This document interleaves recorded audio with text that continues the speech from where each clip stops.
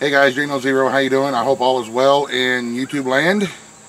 Whatever part of the world that you are in, first and foremost, I know all is not well in certain parts of the world. With the hurricanes and the floods and the fires and the earthquakes, our thoughts and prayers go out to everybody who is either in the stuff, so to speak, as far as dealing with the aftermath, or about to get hit by the hurricane. So, yeah, our hearts and prayers go out to all of the folks involved in all that. So, here in my part of the world, we are getting into early fall, extreme late summer. We are going to go and run the hills and look at our nut trees and try to get some walnuts, because I need to start getting my traps ready for trapping season. Our harvesting is just about done. We've got a few apples that we got left to put up. But our harvesting and canning is about done, so now we need to start looking forward to putting meat in the freezer in the fall and the winter. And that's what we're going to go do. We're going to go look for some nuts so we can get some dye going on. We're going to look for some hickory nuts if they're ready. We're going to look for squirrels and deer sign, and just kind of run the hills. So let's go do hillbilly fall time stuff. We'll take you along as we go.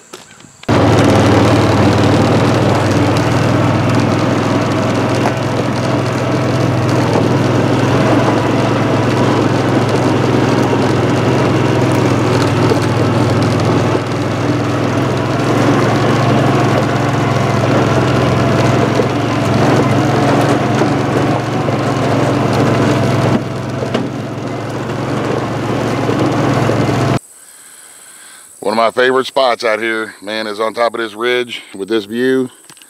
This is the summertime view.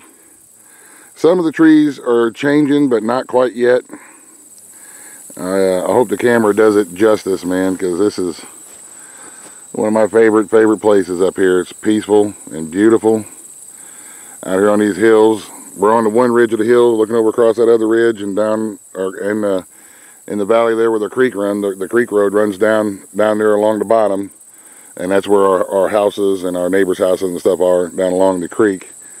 Because just up here on these ridge tops and stuff, your driveway would be pretty crazy to get in and out of.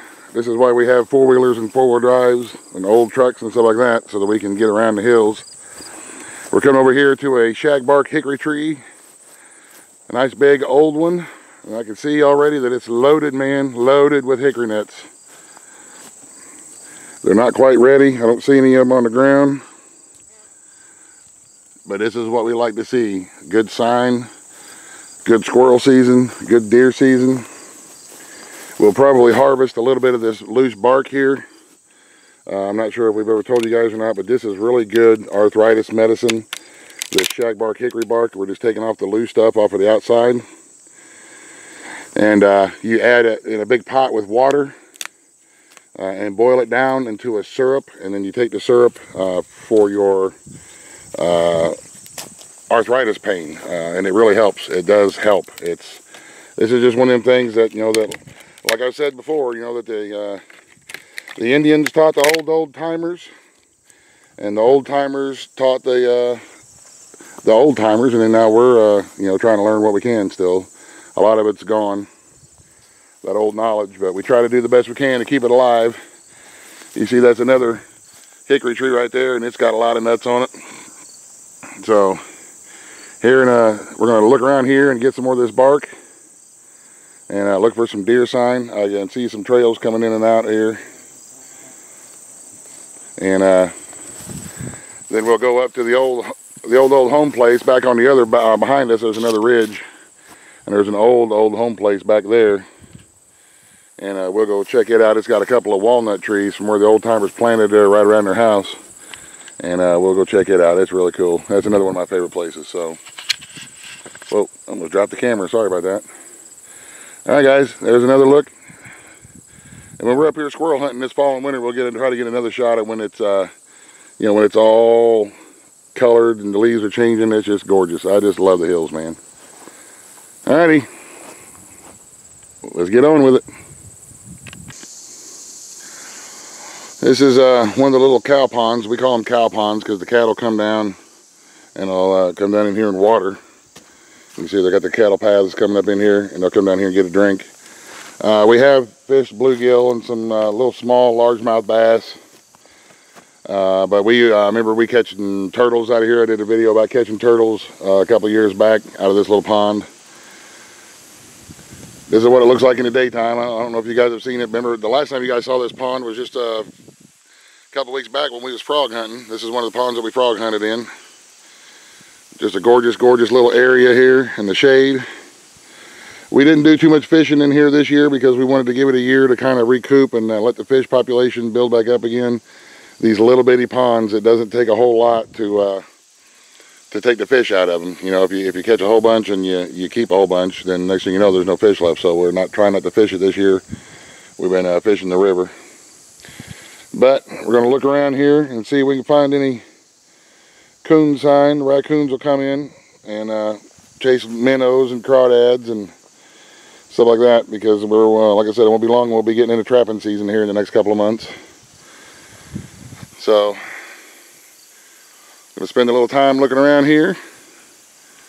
Then we'll move on up to the old home place, which is up over that way just a little ways. Right down on the other side of that pasture. And we're going to look at that nut tree right there. You see that big shaggy bark hickory nut tree? It's right in the center of the screen. Let me zoom in on it. I can already see the nuts on it. I don't know if you guys will be able to see. I don't know how this camera's going to pick them up, but that thing is loaded with nuts too. Well, there's going to be a lot of foraging food this fall. There's a lot of stuff that we could forage. It's still a little early. The nuts aren't quite ready. The ones that we found so far anyway haven't been quite ready, but that's okay. We know where they are, and we'll be back to get them. We'll check on them every week or so, and whenever they get ready, we'll come back and harvest them. And it's still definitely early to try to find any shaggy mane mushrooms, the fall mushrooms that we get. But we're just kind of out and about exploring. So anyway, let me look around here at this pond here real quick, and then we're going to go to the old home place. All right, we're out here by where the old home place was. There's the old cistern right there that's been covered up to keep the cows out of it. This up until recently here, this used to be the old cellar until it started causing issues, and they filled it in. There's one of the old rocks. Oh crap, let me answer the phone. All right, anyway, it's a dang shame that there's a cell phone signal out here on this ridge, man, because I don't like my cell phone. I have to have it with me just in case, but dang it. Anyway, these old walnut trees that they planted at the back of the old house set up here with the cellar underneath it.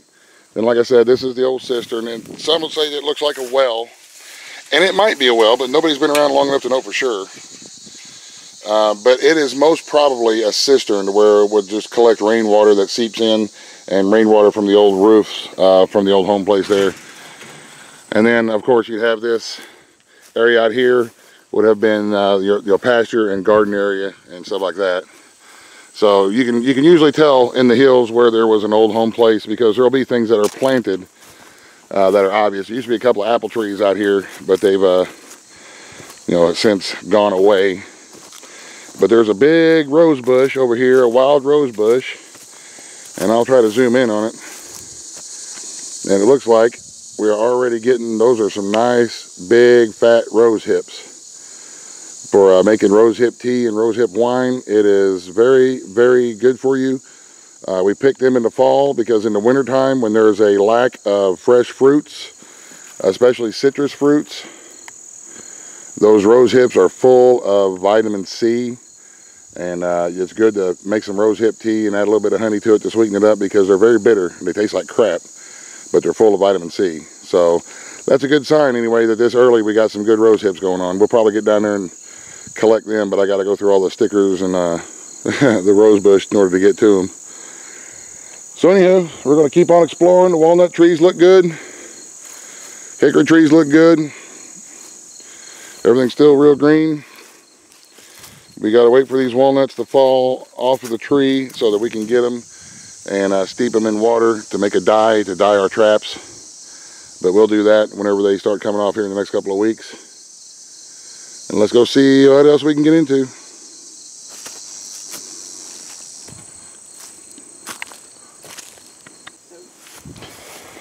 Here's an old mint plant. You can see those little purple coney flowers and these leaves. This is good. I mean, it's spearmint. You can smell it. You smell that? Take a whiff. But it's definitely minty, and it's good to add to your teas. Or you can, if you make your homemade toothpaste with baking soda and stuff like that, you can take some of these leaves and crush them and get the oils out of them to get your spearmint flavor for whatever it is that you are trying to make spearminty, if you have this in your area. It's good stuff. I really wish you guys could smell it, because it smells good. It smells much better than I do. But that's what a little bit of mint looks like. Okay guys, this here is a yellow locust tree. Remember back in the spring we were getting the blossoms and the blooms from the black locust tree? This is a yellow locust tree. I don't know if you can get a shot of the top. They're kind of spindly, and usually they have leaves at the very top. Thin leaves that'll be on long stems that are kind of in a row. I don't know how well you can be able to see them. But old timers call this tree, this yellow locust tree, they will call it a guaranteed fire tree. And these are good to know where they are because you can make fire with this tree and a spark. For those of you who spend a lot of time outdoors in the winter hunting and whatnot, these yellow locust trees, they'll have, you can see they have these funguses. I'm not quite sure what the exact name of the fungus is. We call them horseshoe fungus. And even though they may feel a little wet when you see, like there's one right here, how you break it off, it'll feel a little damp on the outside like a fungus, but the inside will usually be pretty dry. And you can just take your pocket knife and scrape you up a little bitty pile of tinder with this fungus for fire making. And this will be what you catch your spark with. You can get a bunch of it in your hand and make your little bird's nest and keep scraping it until you get enough to catch a spark in your hand, this fungus. And then when you're done with your fungus, I'm going to put this in my pocket so I don't waste it, so that I have one. The bark on these trees is real thick. So you can see as you pull it off that it's a real thick bark. And what's special about this bark is it's layered like paper. So you can take a section of this bark like this, and you can start peeling it apart like it's paper. And that will also add to your tinder bundle. So you can sit here and flake all this paper apart between these layers of bark. If I can find a good piece that'll layer apart for me. Here we go. Well, and then I drop it, of course. But you can see, there we go, how it's layering. It'll all layer up, and you can take it apart, and it doesn't take very much time, and you'll have yourself a really nice tinder bundle that'll catch a spark between the fungus and the bark, and it's a really light, easy to tear apart bark, and that's what will give you a nice tinder pile. That way, if you're out here hunting and you're in the wintertime and it's cold and you're getting wet, even in the wet, this stuff on the inside of this bark is dry. And the inside of the fungus is dry, and you can still build a fire even if it's snowing and sleeting and stuff like that. It'll still catch a spark and you can make a fire. That way you can warm up and you're not going to be out here suffering from hypothermia or any worse. Hypothermia will get you if you're not careful, if you run in the woods. So it's all important information to know. There's a squirrel in that tree. We're in one of my favorite squirrel hunting spots, and I'll be after you, buddy. But this is all good stuff to know, old lost knowledge that I try to share, so that way if somebody's out deer hunting and there's a storm moves in or their truck breaks down, then they can find themselves a yellow locust tree. And these are all over the eastern United States, the eastern woodlands of the United States. I'm here in southern Ohio, which is northern Appalachia, and they've got them everywhere around here. But just this little bit of knowledge might do you some good one of these days. So, yellow locust tree. Look them up, learn about them, and see if you got any around you and run your hunting spots. That way you know that you got a safe refuge if there's an emergency pops up when you're out and about. So, good things, man. All good stuff we're finding out here. And this is just some of the things that we do at the end of the summer and early fall to see what the fall is going to offer us. We see now that it's going to be a very productive year as far as nuts go and as far as critters go, because where there's food, there's critters, and that makes us happy. It means we're going to be able to fill up our freezers. Maybe the last shot we do, I'll show you guys at home getting my deer stand ready. Yeah, we'll do that. When we get back home to the house, I'll show you guys how I get my deer stand ready for deer season, and then we'll end the video there. So we'll see you guys in a bit. We're going to jump back into the mule, or the side-by-side four-wheeler, whatever it is that you want to call it, and head out of the hills and head back home. Start working on my deer stand. So we'll see you in a bit. Here's another one of them yellow locust trees. You can see that the horseshoe fungus will get really big and sturdy, but you can just take your skinning knife or your hunting knife and cut off a chunk towards the inside here where it's going to be dry. You don't need the whole thing unless you want to take it home and save it and put it in your fire kit. But they're everywhere. And these horseshoe funguses, sometimes they'll be small like this one that I got here off of that tree over there, and sometimes they'll be great big. But if it's on a yellow locust tree, it's going to be this horseshoe fungus. Now I just love it in the woods. Can you tell? This is where I'm in my element, is out here amongst the hills and not people. So we're gonna head back. Alrighty, as promised, getting my deer stand ready out here on my front porch slash deer stand slash hair care and tire center. Face that out towards the hayfield. And I'm ready for the deer. Ready for deer season. And I pity all you guys that live in town. They got to go put big stands up and big blinds up, and I guess that's just one of them things. That's the benefit of living where I live. Anyway, I'm just messing around, you guys. But this is really where we shoot our deer from. Anyway, there's just a little bit of running the hills with us today and seeing what we do. I hope it was enjoyable. I hope it was a little bit of information that you guys could share with others. I'm not quite sure what else to say. We're going to go in and start doing other stuff. And I don't know. We'll see you guys in the next video. So thank you very much for watching. Y'all have a great rest of the day. God bless. The end. Buzz, buzz. The end.